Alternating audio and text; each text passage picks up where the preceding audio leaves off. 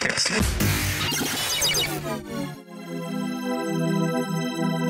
demystify what goes on behind the therapy room door.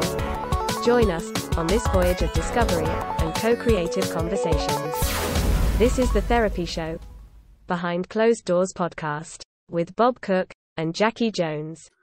Welcome back to the next episode, and following on from the last episode, this week in the therapy show Behind Closed Doors, we're going to be looking at techniques within the therapy room. Sounds a bit strange, that. I know we use techniques, but it sounds a bit analytical or something. But we're going to be looking at two-chair work amongst others. Yeah, now it's interesting where you started with this, which is the word techniques, because with the move to so-called relational psychotherapy, then some people would, like you have started this podcast with, find the word techniques as not fitting into, in inverted commas, relational psychotherapy. So it's a good way to start what you've just said. Now, you don't have to use the word techniques. You could say tools in your tool bag, but I'm okay with techniques as long as we have another sentence. Techniques that come from the relationship between the therapist and the client and are to serve the best interests of the client. Yeah. But they come from the relationship. Yeah, I like that. So you'll use, we'll call it technique at the moment, or whatever in your toolbox, from the relationship, not foisted onto the relationship. Yeah. That's a big difference. Or done at a certain time down the line. It comes from the therapeutic work. It comes from the relationship. It's contractual. It's agreed upon, and it's part of the work towards the therapeutic outcome. It's not like foisted on by the therapist, which are probably some people listening to this podcast might think about techniques in that way. I don't. I think of it in terms of what I've just said. It comes out of the relationship. Yeah, but I think it's a really important point to make. It's not kind of like we're on week 6, so in week 6 we do these techniques. There's not that sort of a process to it. No, not at all. And in fact, it's the opposite, really. I think that you need to get to know the client first. You need to get to know their story. You need to find out all about the person before you start thinking of so-called techniques to help further the process. You need to know the person first. Yeah. That's the most important thing. And following on from a lot of the previous podcasts that we've got, if we're talking about imposter syndrome and the survival mechanism and everything, it takes a long time to get to know the person sometimes, because there's so many guards up and barriers up and things like that. When you were talking then, I was thinking, I know that sometimes people are quite critical of therapy taking as long as it does. CBT and 6 or 8 week courses that people go on. I often get asked the question, why does it take so long in therapy? And I think you've just said it there. Yeah, and I think you can do brief psychotherapy. Well, I think that's a nonsense terms, a paradoxical use of terms, but I'll use it anyway because I've got a very good book I like, which is by a friend of mine who edited a book on TA and brief psychotherapy. I think you can do brief psychotherapy, but it needs to be very specific. Yeah. And contractually outcomed. No, yes, you are right. I am a long-term psychotherapist. I think you need to know the self. And actually, I'll put it another way around, because I was, in the early 1990s, I was trained in and specialized in multiple personality disorder, or the treatment of multiple personality disorder, which is acute fragmentation of the self. And transaction analysis in its simplest form is is concerning the fragmentation of the self into egos, as did Freud talk about. So in fact, I think we're nearly always talking about selves rather than self.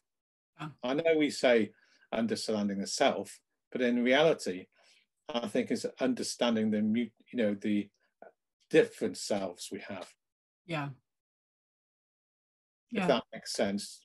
Yeah, and we all have different nuances of ourselves. We've all got different parts. Yeah. So how does that link in with the topic, as in techniques and looking at maybe two-chair work? Well, let's start with two-chair work, and I've said in another podcast, I don't know if I said it actually in this one, but I'm going to repeat it, and that is a lot of these so-called actionistic techniques, which are really aimed at helping the person understand themselves, or helping the person understand the conflicts with different parts of the self, come from the originator of psychodrama from the about 1920s, and then people like Fritz Perls and Gestalt psychotherapy used two-chair technique a lot to look at the parent-child dynamic, or the two parts of themselves, which were lower dog and upper dog.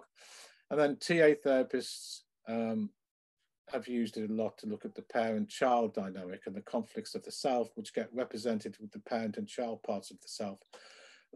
So in other words, instead of simply talking to the therapist, you can facilitate the client to explore different parts of the self by asking them to talk to different parts of the self.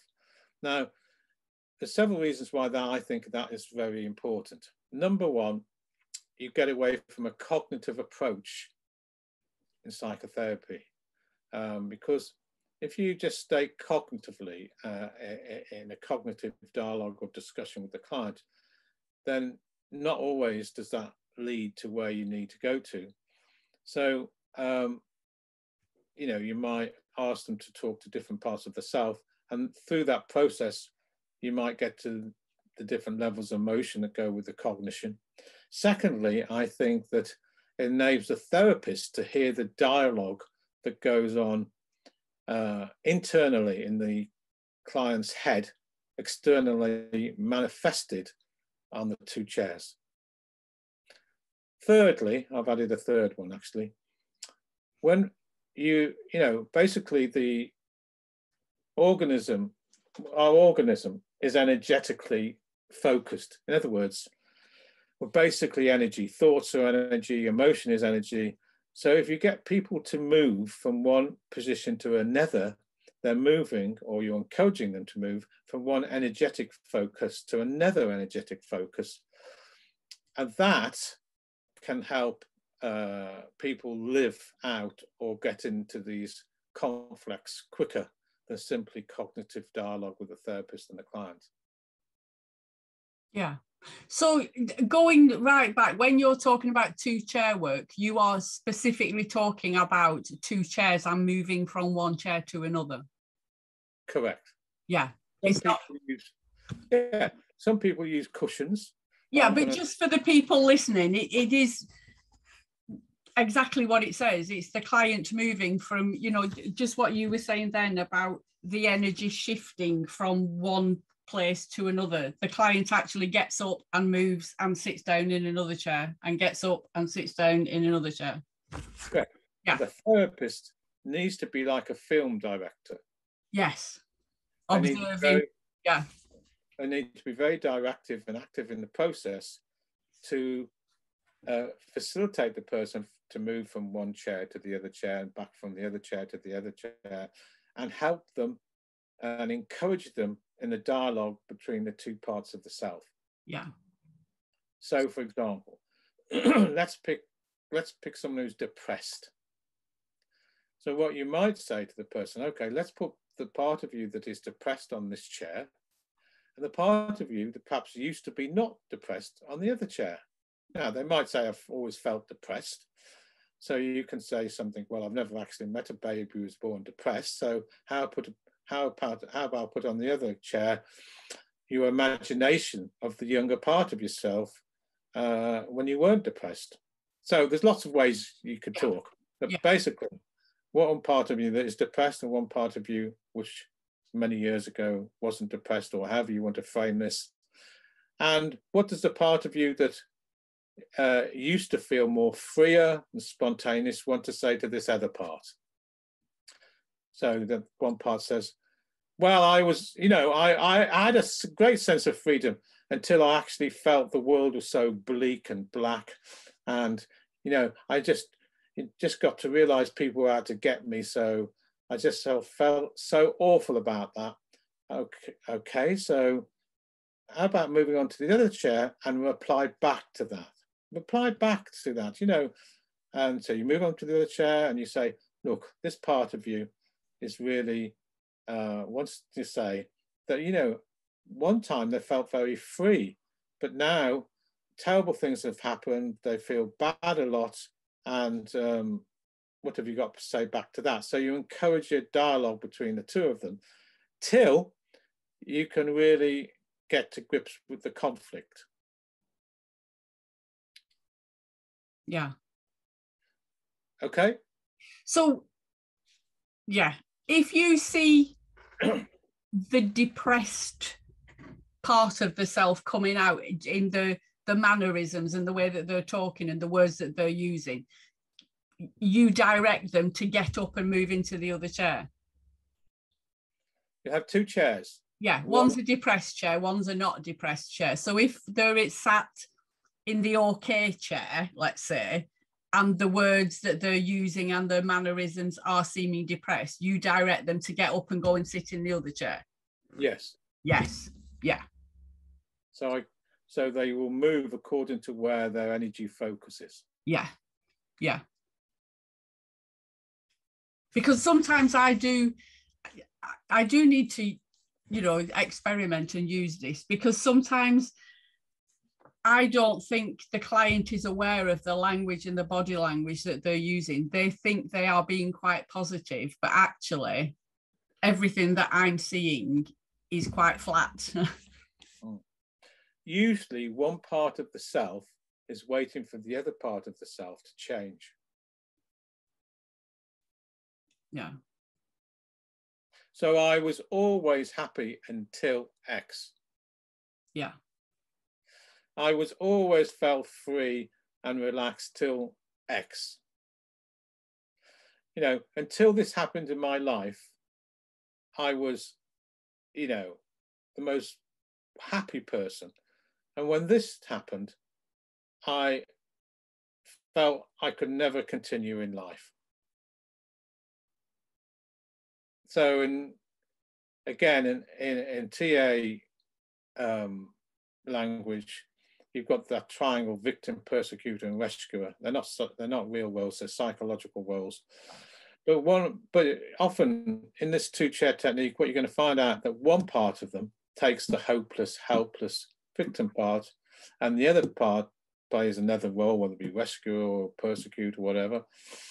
But usually one part of the self is waiting for the other person to change in some way, even if that change is about saving them.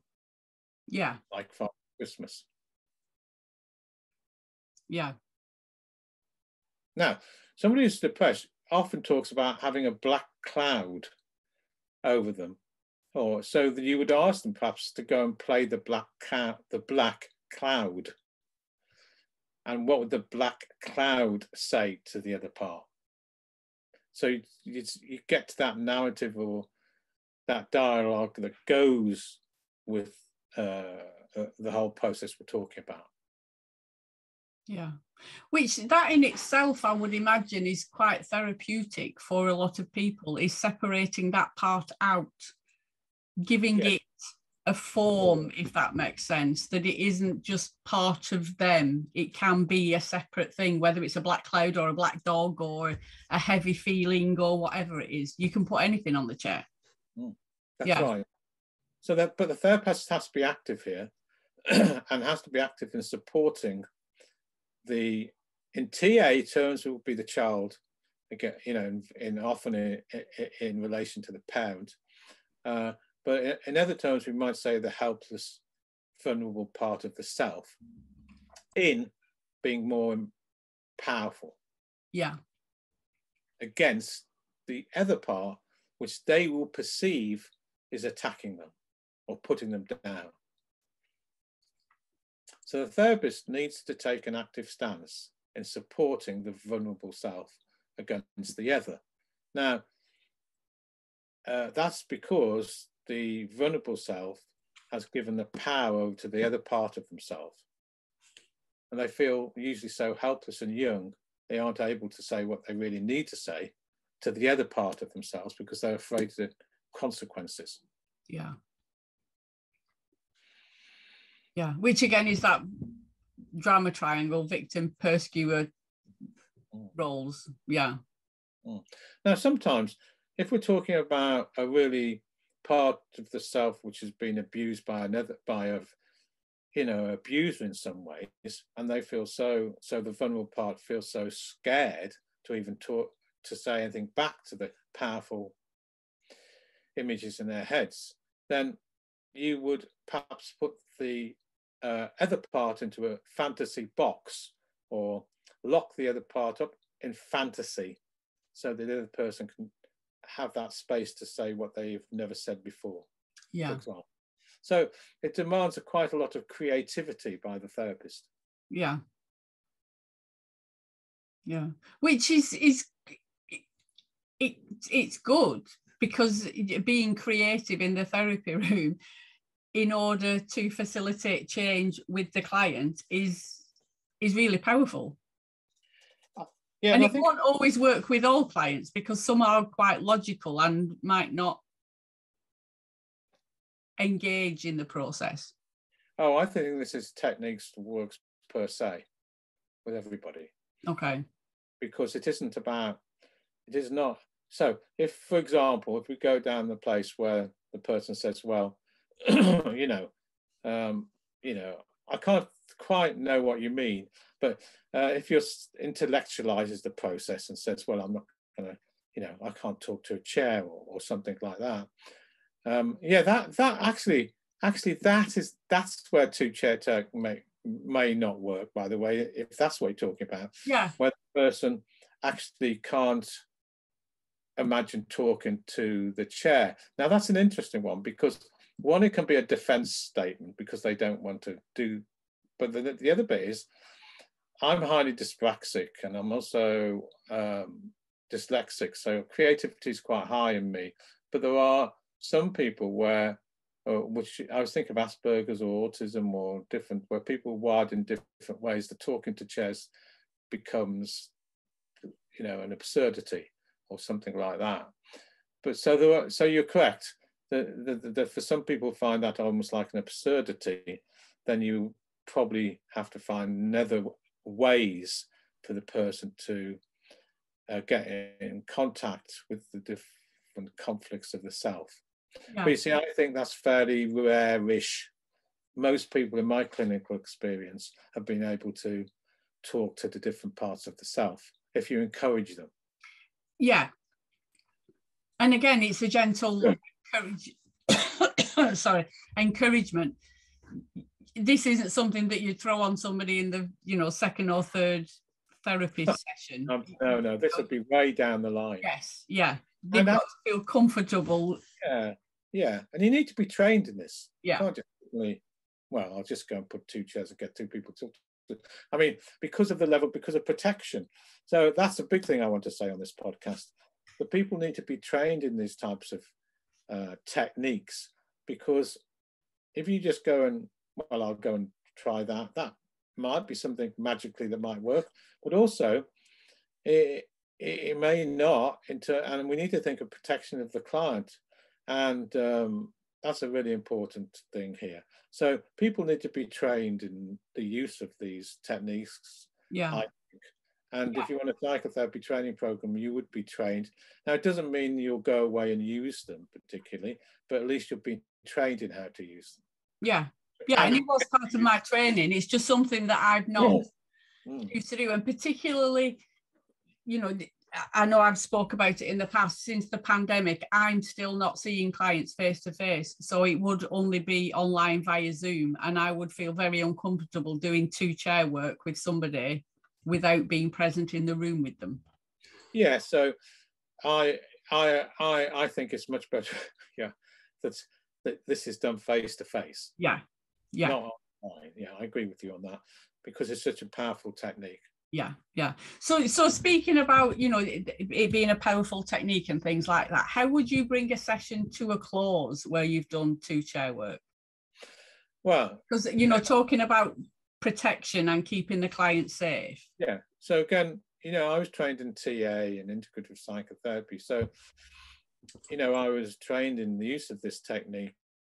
Now, in transactional analysis, you've got 3 parts of the ego. You've got the parent part of you, you've got the adult part of you, you've got the child part of you.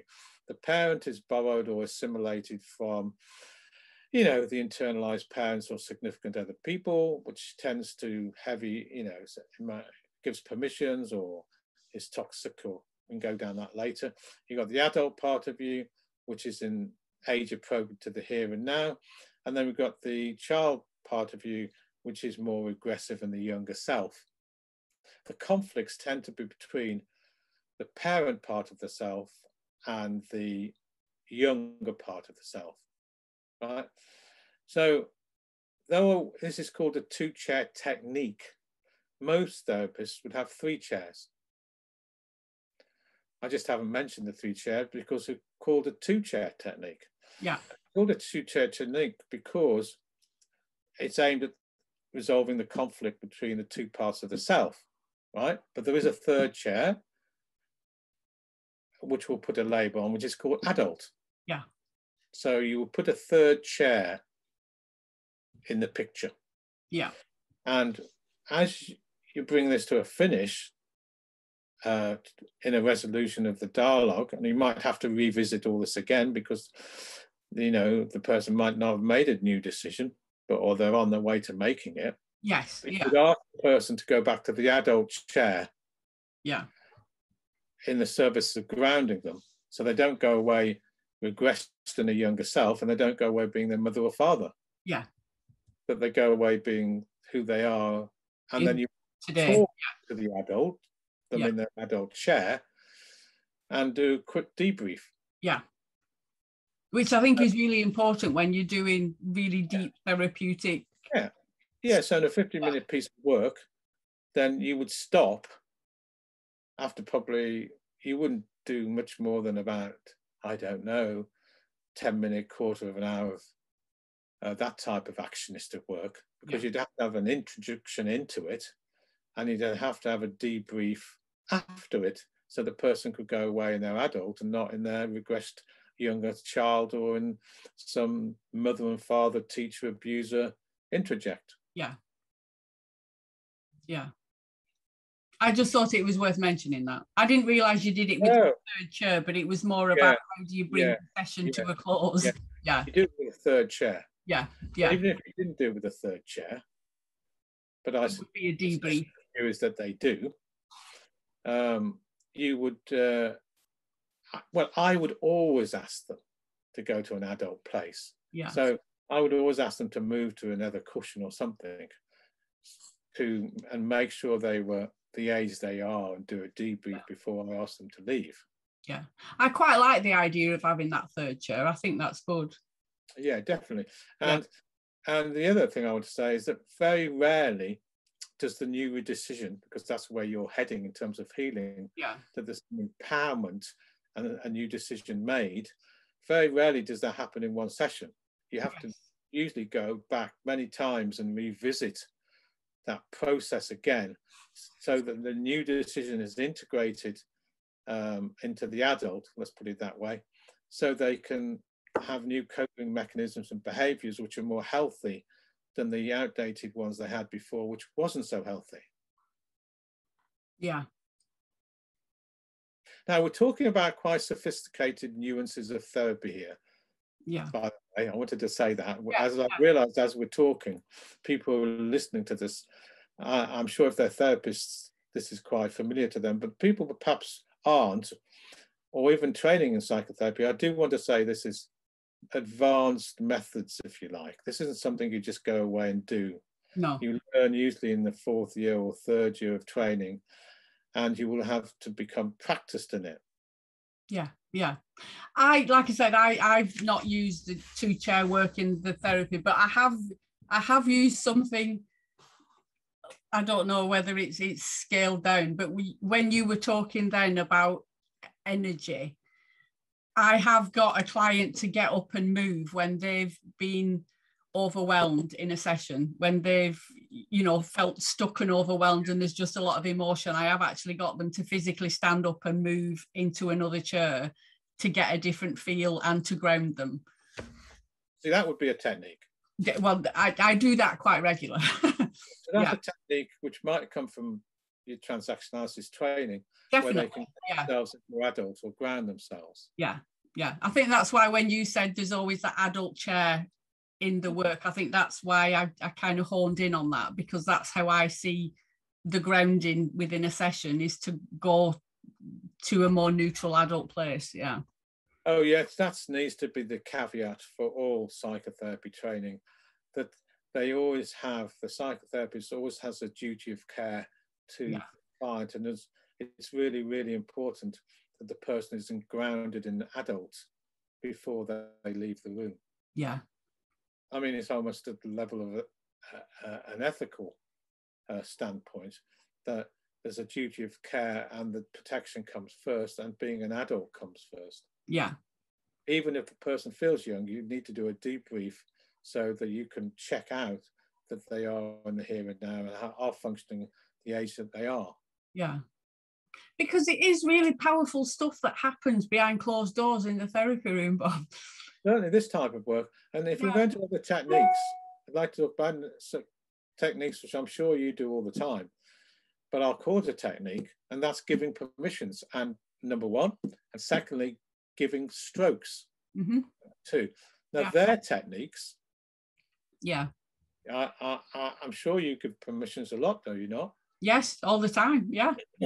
So they're techniques. Yeah. Because they are aimed, I hope, at enhancing health in some way with your clients. You're giving them permissions to, you know, be themselves, giving them permissions to enjoy themselves, being given permissions to have feelings, given permissions to think and feel at the same time.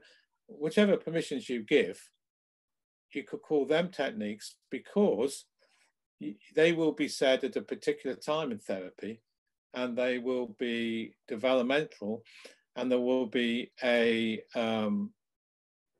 well thought out reason why you're giving them. Yeah. In other words, it's clinical. It's not just, oh, I'll give a permission, you know.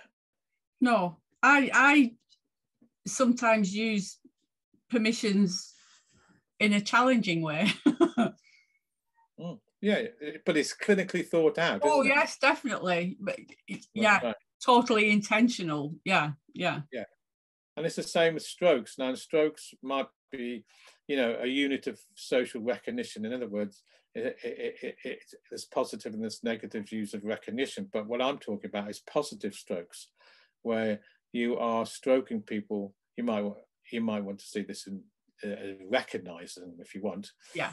Or for things they do well, so they get some sense of accounting for themselves, and you're helping clients being able to change their narratives in their head to a kinder, more positive narrative, rather than perhaps the toxic one they've taken on board from their significant person, which actually doesn't help them.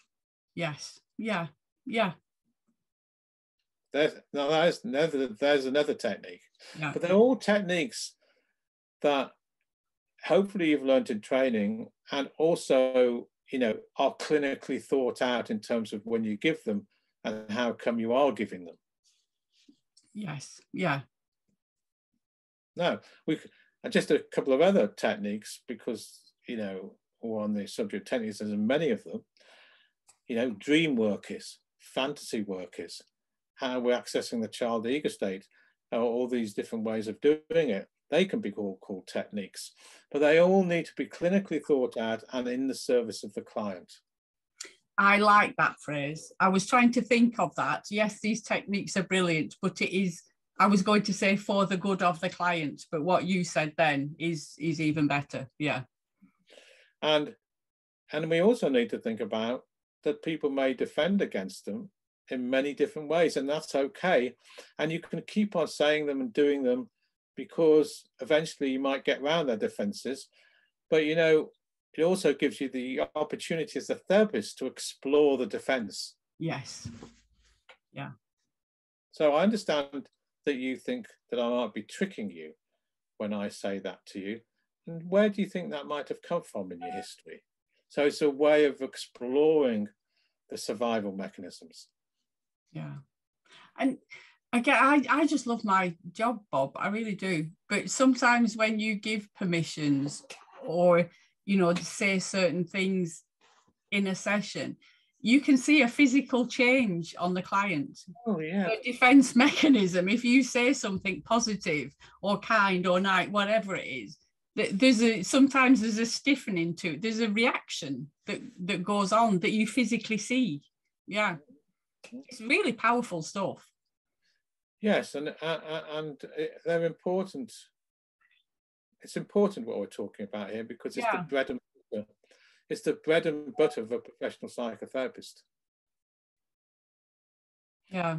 We'll learn not only the theory in training, but we'll, in a decent training program, have the time and space to practice what we're talking about. Yeah.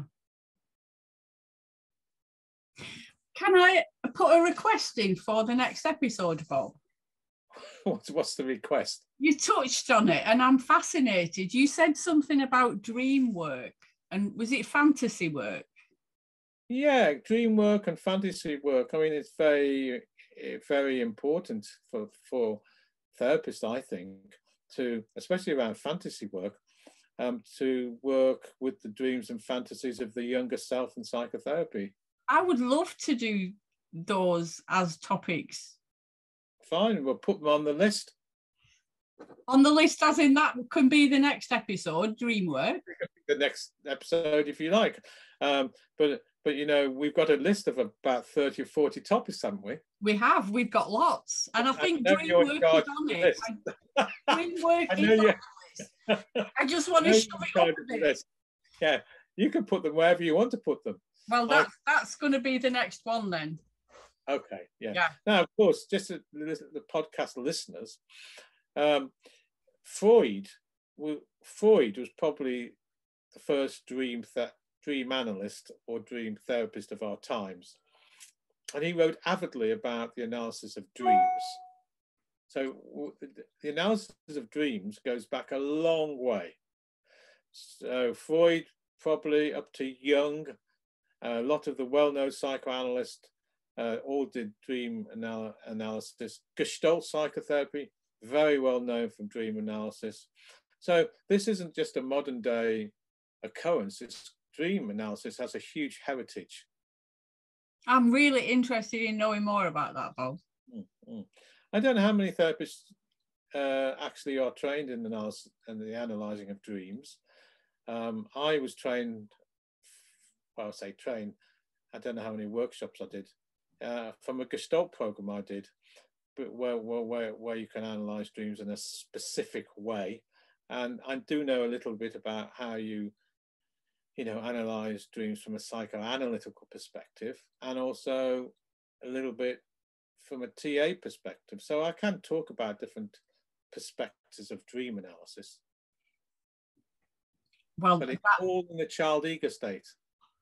That's been bumped up the list. Yeah, but what gets even more interesting is, I think if I keep talking, we'll be here for ages. Yes, don't. That's the next episode. Listen. So if anybody's listening and is interested to know more. The next episode then, okay. The next episode. So thank you so much, Bob. As always, I've learned so much from being part of these, and I shall speak to you on the next episode. You will speak to me on the next episode.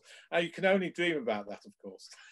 You will be in my fantasy between now and then, Bob. No, but we'll turn your dreams into a reality. Thank you so much. Speak soon. Yes, speak soon. You've been listening to The Therapy Show, Behind Closed Doors podcast. We hope you enjoyed the show. Don't forget to subscribe and leave us a review. We'll be back next week with another episode.